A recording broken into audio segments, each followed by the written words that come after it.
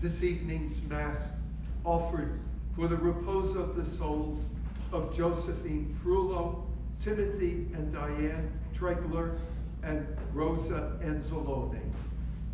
Glory to God in the highest, and on earth peace to people of good will. We praise you, we bless you, we adore you, we glorify you, we give you thanks for your great glory. Lord God, heavenly King, O God, Almighty Father, Lord Jesus Christ, only begotten Son, Lord God, Lamb of God, Son of the Father, you take away sins of the world, have mercy on us. You take away sins of the world, receive our prayer. You are seated at the right hand of the Father, have mercy on us.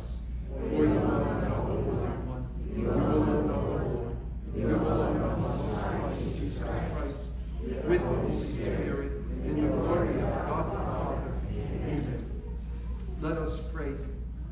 O God, who in this wonderful sacrament have left us a memorial of your passion, grant us, we pray, so to revere the sacred mysteries of your body and blood, that we may always experience in ourselves the fruits of your redemption, who lives and reigns with God the Father in unity of the Holy Spirit, one God, forever and ever. Amen.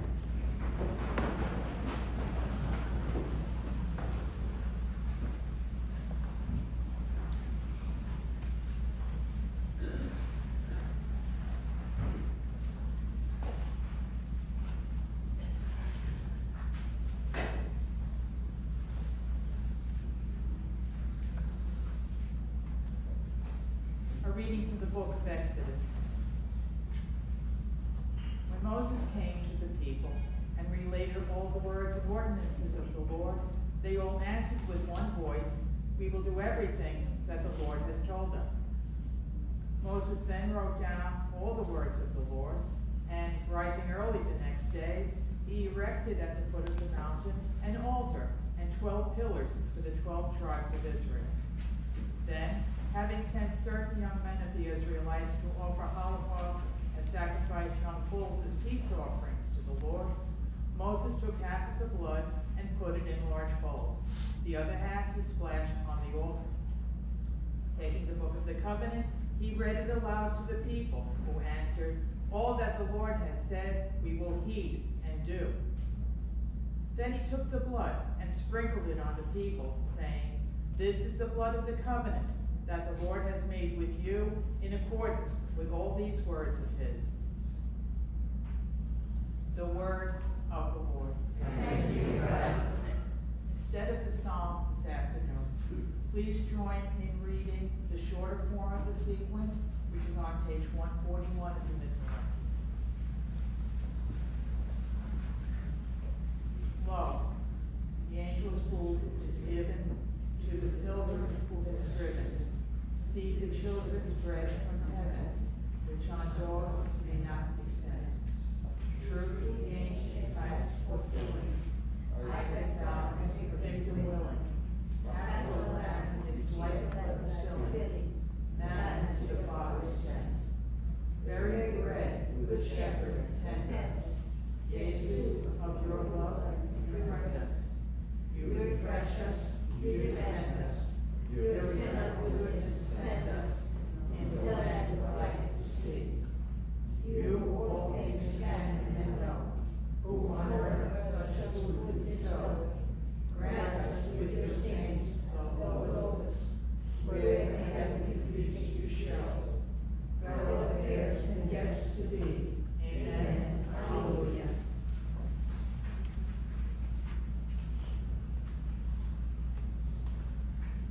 A reading from the letter to the Hebrews. Brothers and sisters, when Christ came as high priest of the good things that have come to be, passing through the greater and more perfect tabernacle not made by hands, that is, not belonging to this creation, he entered once for all into the sanctuary, not with the blood of goats and calves, but with his own blood, thus obtaining eternal redemption. For if the blood of goats and bulls and the sprinkling of a heifer's ashes can sanctify those who are defiled, so that their flesh is cleansed, how much more will the blood of Christ, who through the eternal Spirit offered himself unblemished to God, cleanse our consciences from dead works to worship the living God? For this reason, he is mediator of a new covenant, since the death has taken place for deliverance from transgressions under the first covenant. Those who are called may receive the promised eternal inheritance. The word of the Lord. Thanks be to God. Hallelujah. Hallelujah. I am the living bread that came down from heaven, says the Lord. Whoever eats this bread will live forever. Hallelujah.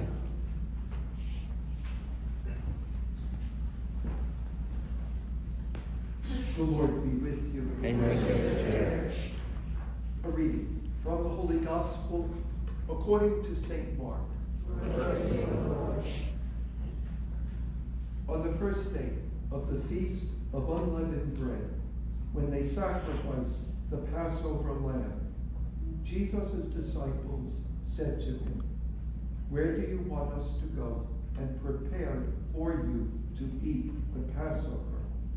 He sent 2 of his disciples and said to them, "Go into the city, and a man will meet you carrying a jar of water. Follow him. Wherever he enters, say to the master of the house, 'The teacher says, where is my guest room, where I may eat the Passover with my disciples?' Then he will show you a large upper room, furnished and ready. Make the preparations for us there." The disciples went off, entered the city, and found it just as he had told them, and they prepared the Passover. While they were eating, he took bread, said the blessing, broke it, gave it to them, and said, "Take it, this is my body." Then he took a cup, gave thanks, and gave it to them, and they all drank from it. He said to them, "This is my blood of the covenant, which will be shed for many. Amen, I say to you, I shall not drink again the fruit of the vine until the day when I drink it new in the kingdom of God." Then, after singing a hymn, they went out to the Mount of Olives. The Gospel of the Lord. Praise to you, Lord Jesus Christ. In the name of the Father, and of the Son, and of the Holy Spirit. Amen.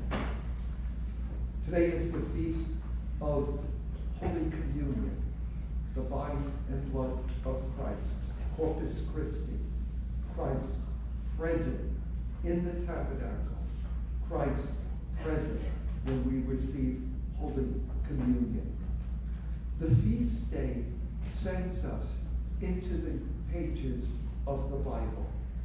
It sends us into the theme of bread that appears in almost every book of the Bible. There's something about bread, but it's always standing by itself and kind of mysterious, and you don't know how to connect it. Like, what purpose did it have other than right there and then? Did it have meaning for the future? And this theme of bread in the scriptures is one of those themes that runs thousands of years like a thread through what is happening, and it only takes on meaning in Christ.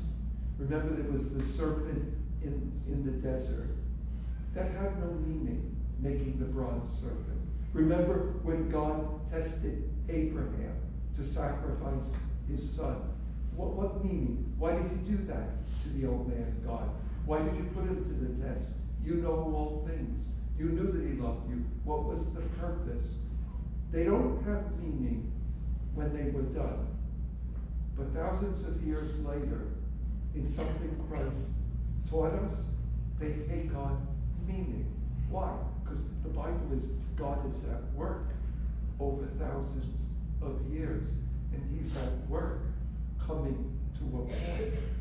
So the bread theme that we see in the Bible, bread was the one staff of life that was considered a necessity. Bread was considered the purest food that you could eat. And you think to yourself, I know watching kids being raised in my family, what was the first food that you gave to a child when you were getting them off the baby food in the jars? The first thing you gave the kid, because now the kid's got some teeth, you gave them a piece of Italian bread to gnaw on and to gum up. And the kid would have a field day with that piece of bread. And why would, I mean, you didn't give the kid a hamburger, you didn't give the kid corn on the cob, you gave them bread because it was bread. There's nothing in there that could harm the kid. It's pure. Even there's an expression that I heard often when I grew up, and it's an expression applied to a man. Oh, so-and-so married this guy. He's a piece of bread. She got herself a piece of bread, which means nothing harmful, only good. Bread has this symbolism. We know that in the desert, when Moses led Israel out of slavery, the people cried and they said, we miss bread. And God sent them the mysterious bread called manna that they found in the desert, and they ate and they were nourished. We know that in the temple in Jerusalem, so maybe we're talking 1,000 years before Jesus came. And I've explained to you what the temple was about. There were the 10 Commandments in the middle of a very small building like our church, and then a huge courtyard. And the people would come there because God was over those commandments. God said, wherever these 10 commandments are, I will be there. So the people, Blessed Mother, St. Joseph, the apostles, Christ, always went to the temple to worship God. And there were the priests in the temple. And when the people brought their sacrifices, the priest would offer the sacrifices for the people. And the priests did this by turns. It was their turn to do the first shift from maybe 6 a.m. to 12 p.m. And then they would take turns. During their turns in the temple, the book of Leviticus told the people, bake bread for the priests to eat when they're offering sacrifice. And in the temple, in front of the place where the ark was, there would be a table, and on the table there would be loaves of bread. And when you went to the temple, the Blessed Mother, St. Joseph, would have seen these loaves of bread spread out on a table. They could smell them.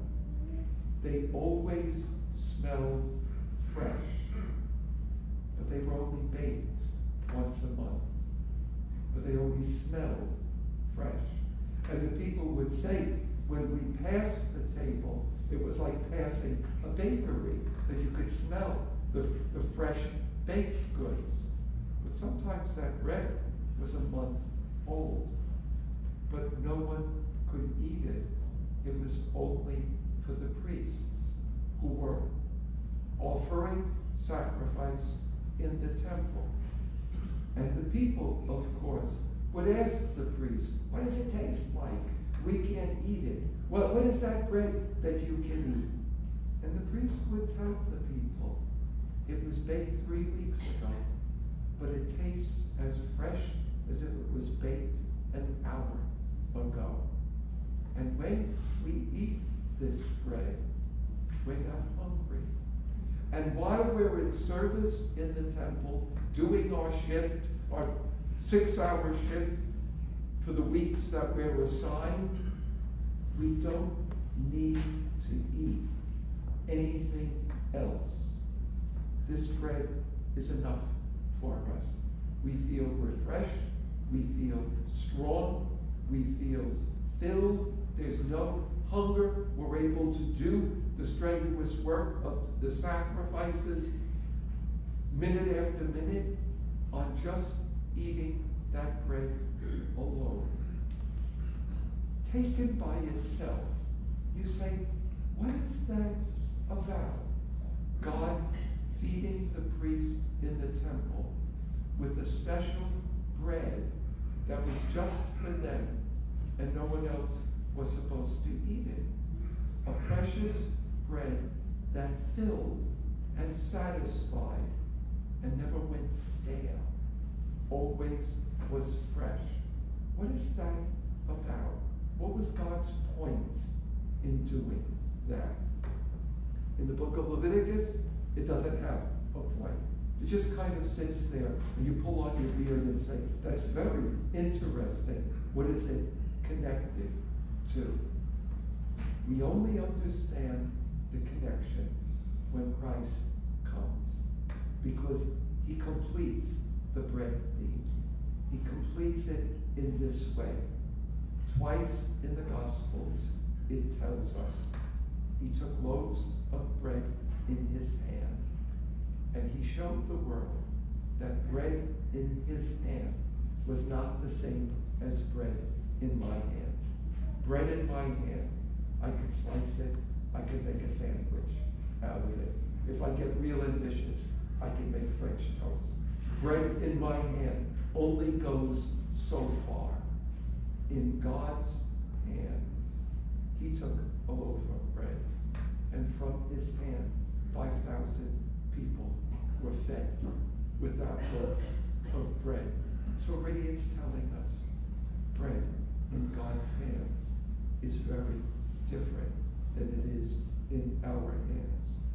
You just heard the gospel. At the Last Supper, he took bread in his hand, and he said, this is my body. He didn't say, it's like my body. He didn't say, it's a remembrance of my body. He said, this is my body. I will become the bread. How could you do that, God? Answer, I could take one loaf and feed 5,000 people. I could walk on water. I could raise the dead to life. This is something very small. I will become the bread. And that bread will nourish your souls.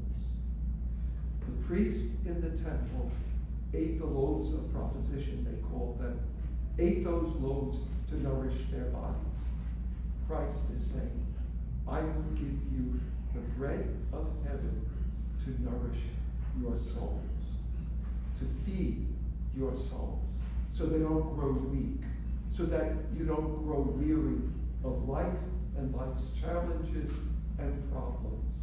And understand, he said, you don't get this any other place. Staying home does not get you the bread of God that nourishes your soul. The world tries to feed us. There are a lot of things in the world that tell us, I can satisfy you. Eat me, I'll be good for you. But the things of the world only feed our appetite, and it doesn't fill us, and it leaves us dissatisfied and wanting more. The things of the world lead us to look for happiness, look for peace, look for inner fulfillment. And all they do is amuse us for a few minutes, and then they get stale. I need something else. This was supposed to make me happy. It didn't. I need something else now. And so what the world does is the world doesn't satisfy the hunger of our souls.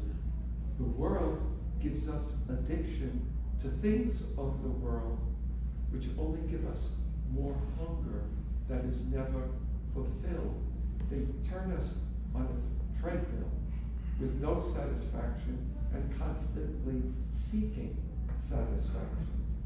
God says, my bread fills you. It doesn't grow stale. My presence in your life lifts your soul up, refreshes you, strengthens you, heals you, gives you strength to go on. But I can only give you this bread if you come to receive it, he tells us. You're feeding on the bread that I have become. And that's what Holy Communion is. It is the sacrament that we receive most often.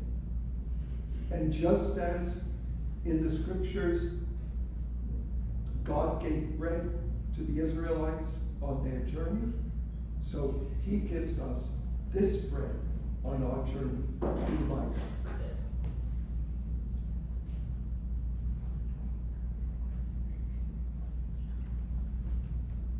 The Holy Communion that we receive is shown to us today by the church.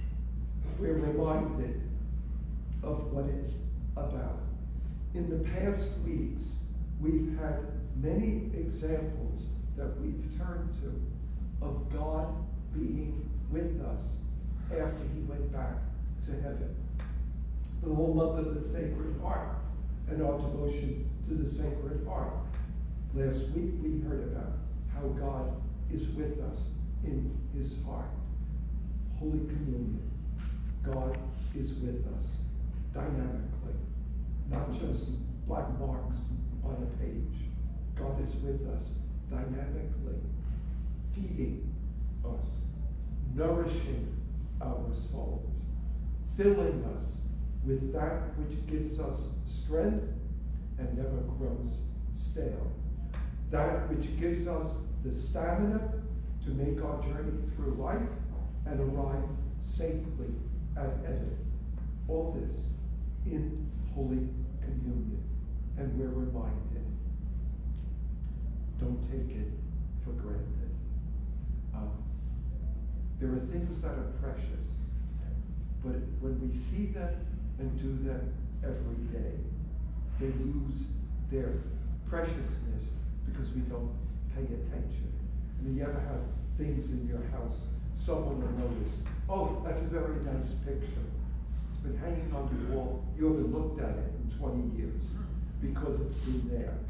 We don't want Holy Communion ever to become that.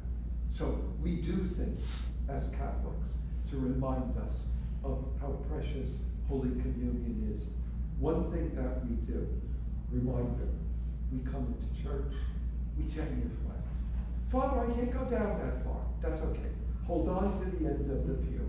You won't fall. Just bend the knee a little bit. It's a technical do. You're doing the best you can. But we do that because we say, God, you're there. I know you are there.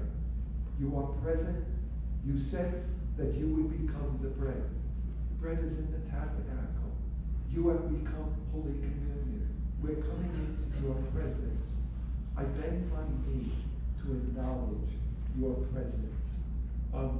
Before I receive Holy Communion, I want to always be aware that I'm going to receive Holy Communion. And I prepare to receive Holy Communion.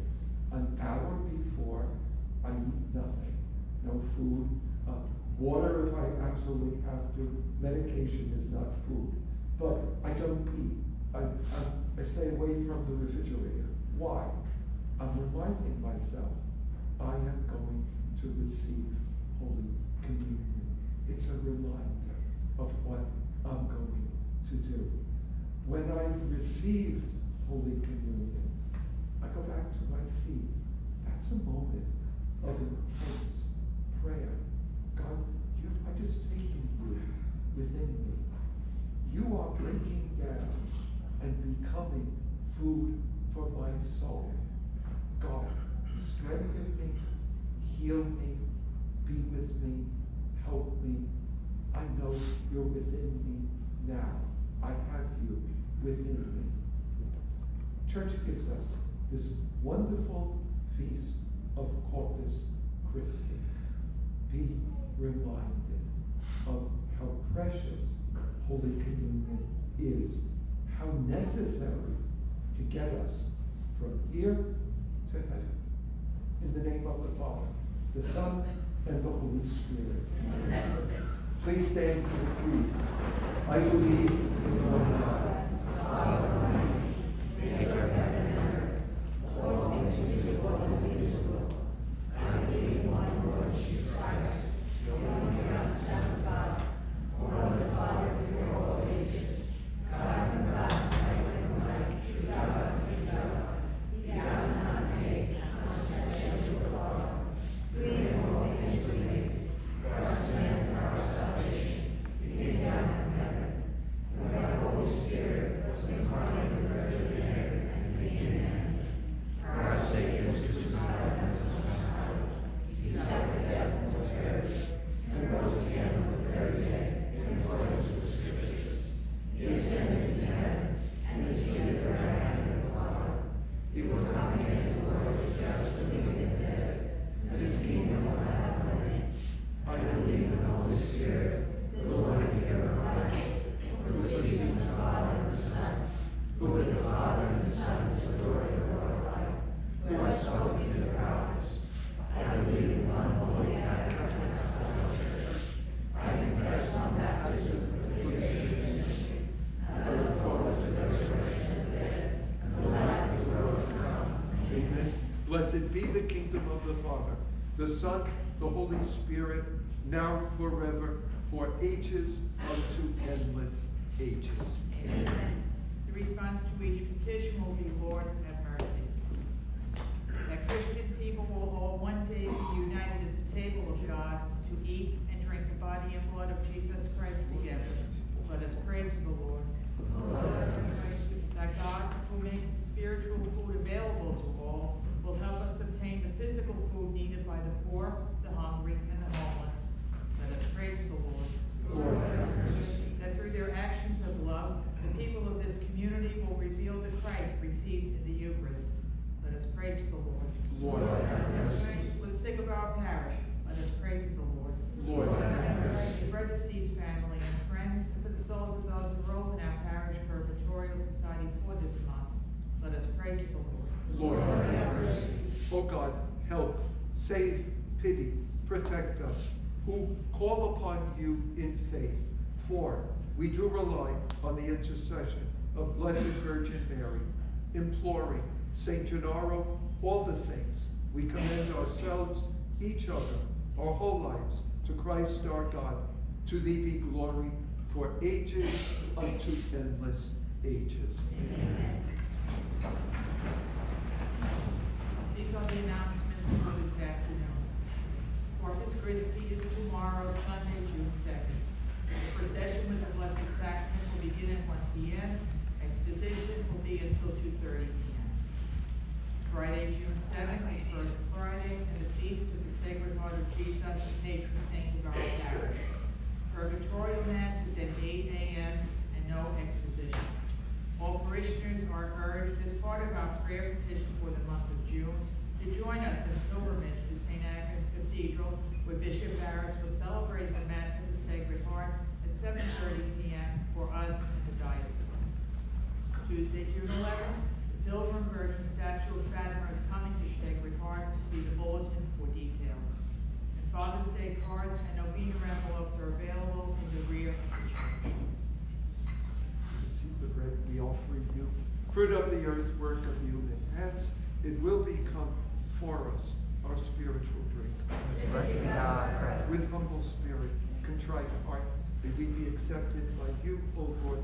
May our sacrifice in your sight this day be pleasing to you, Lord God. Wash me, Lord, from my iniquity. cleanse me from my sins.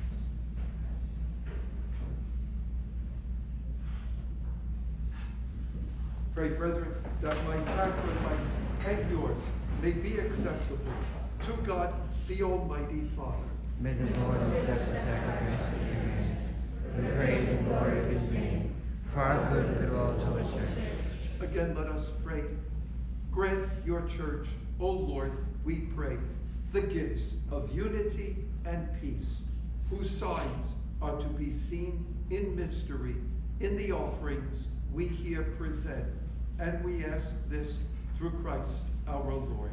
Amen. The Lord be with you. And with your spirit. Lift up your hearts. Lift them up to the Let Lord. us give thanks to the Lord our God. It is right and just. It is truly right and just, our duty, our salvation, always, everywhere, to give you thanks, Lord, Holy Father, Almighty, eternal God, through Christ our Lord. For at the Last Supper, with his apostles, establishing for the ages to come the saving memorial of the cross, he offered himself to you as an unblemished lamb, the acceptable gift of perfect praise, nourishing your faithful by this sacred mystery. You make them holy, so that the human race, bounded by one world, may be enlightened by one faith and united in one bond of charity. So we approach the table of this wondrous sacrament, so that bathed in the sweetness of your grace, we may pass over to the heavenly realities here foreshadowed. Therefore, all creatures of heaven and earth sing a new song in adoration. We, with all the hosts of angels, cry out without end. We acclaim. Sanctus, Sanctus, Sanctus, Dominus Deus Sabaoth, Rex Sucede et terra, gloria tua, Hosanna in excelsis, benedictus qui venit in nomine Domini, Hosanna in excelsis. You are indeed holy, O Lord, the fount of all holiness. Make holy, therefore, these gifts, we pray, by sending down your Spirit upon them like the dewfall, so that they may become for us body and blood of our Lord Jesus Christ. At the time he was betrayed and entered willingly into his passion, he took bread, and giving thanks, he broke it. He gave it to his disciples, saying, "Take this, all of you, and eat of it, for this is my body, which will be given up for you."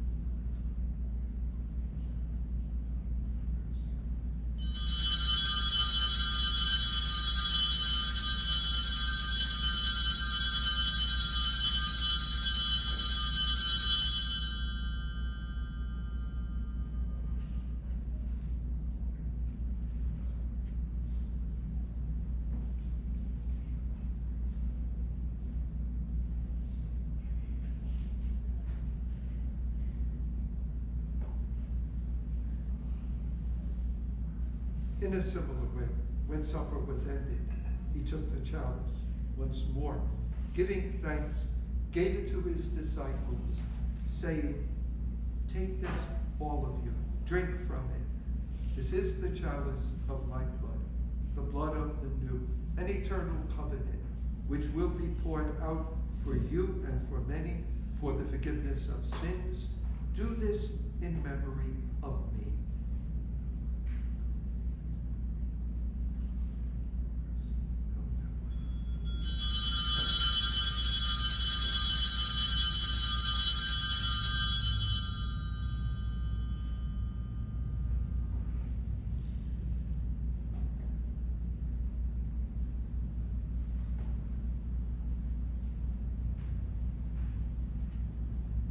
The mystery of faith.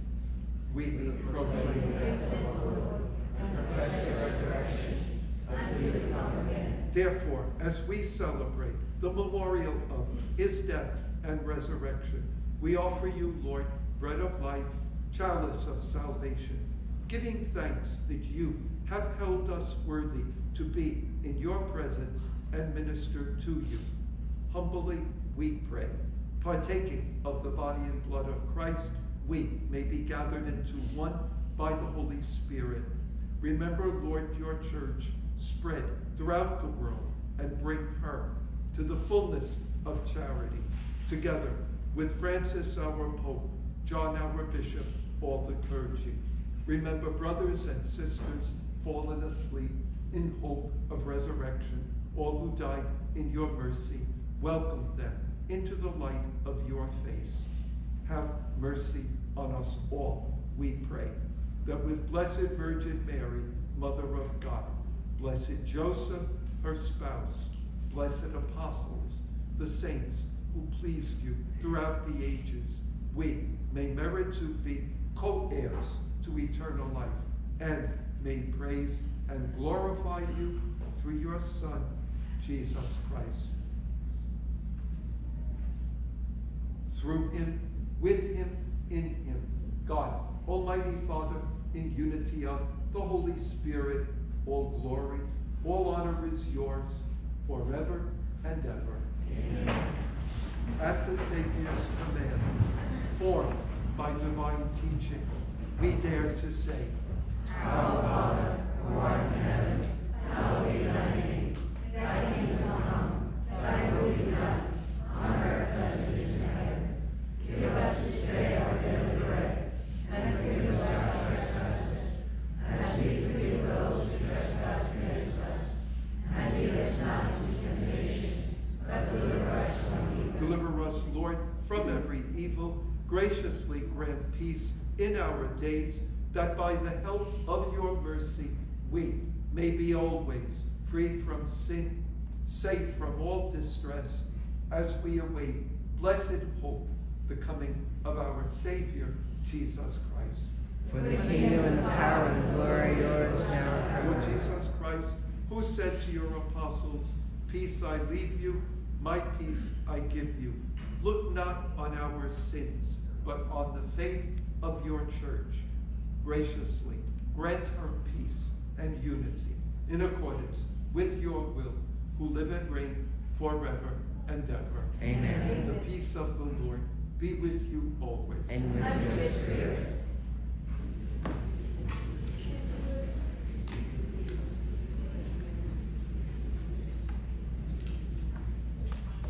Christ, bring eternal life to us who receive it. Amen. Agnus Dei, qui tollis te catamundi, miserere nobis. Agnus Dei, qui tollis te catamundi, miserere nobis. Agnus Dei, qui tollis te catamundi, dona nobis pacem.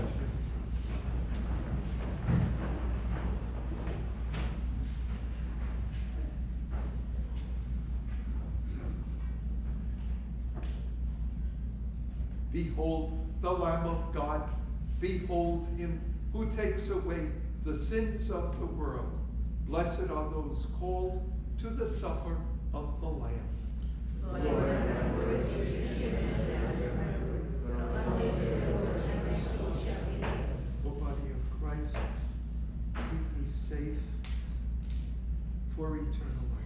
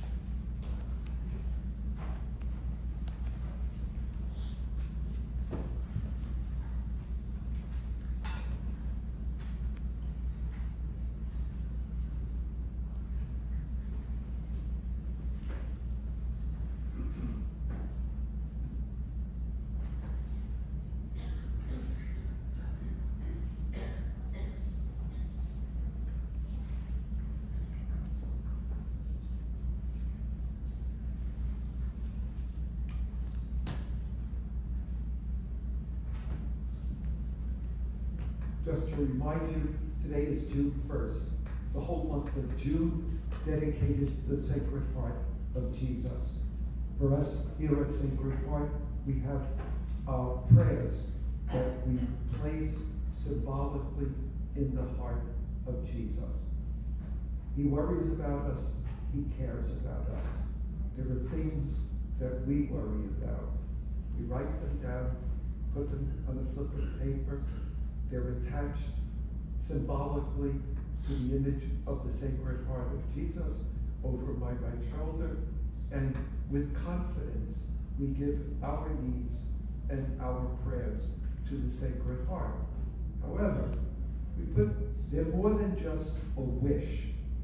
We're serious about our prayer. So one of the things that we do every day for the month of June is we say these novena prayers to the Sacred Heart of Jesus. The booklets are there. Hopefully you've already taken your booklet so that you can say the prayers at home. They take about 4 or 5 minutes to say. The other thing that we do, again, to show the sincerity of our prayer, is as a parish, we make a pilgrimage. We take our prayers with us. And the bishop is going to say the Mass of the Sacred Heart this coming Friday, because this Friday is the feast of the Sacred Heart. So at 7:30 in the evening, Sacred Heart Parish goes to St. Agnes Cathedral, where the bishop celebrates the feast of the Sacred Heart. So we're going to go together as a parish. I know Rockville Center is a scary place. It's far. It's like 20 minutes up the road. And it's scary because there's something strange about a town where every building is a restaurant. I get the feeling of Twilight Zone. There's nothing behind them. They're just facades. But why do they want everyone to think there are restaurants one after another? So we're not going to go there. We're just going to go to St. Agnes. You'll be safe. When we go to St. Agnes, try and sit together. Last year, when they went in church, the parishioners kind of went to the left, and they sat as a group. And we'll also have scapulars of the Sacred Heart that will give the parishioners when they get there to St. Agnes Cathedral. But this is something that's part of the seriousness of whatever it is we've written on those little slips of paper. Not only will I pray for it every day, I'm actually going to give up the comfort of a Friday evening and go to St. Agnes, where the bishop will say the Mass of the Sacred Heart, in order to make the statement, I am most serious about this prayer, this petition. Sacred Heart, keep it in your heart and help me with it. So that's this Friday. The Mass is at 7:30.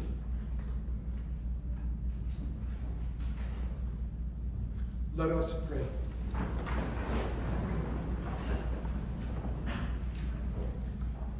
Grant, O Lord, we pray, that we may delight for all eternity in that share in your divine life, which is foreshadowed in this present age, when we receive your precious body and blood, who lives and reigns forever and ever. Amen. The Lord be with you. And with your spirit. May Almighty God bless you, the Father, the Son, the Holy Spirit. Amen. Go forth, the Mass is ended. Thanks be to God.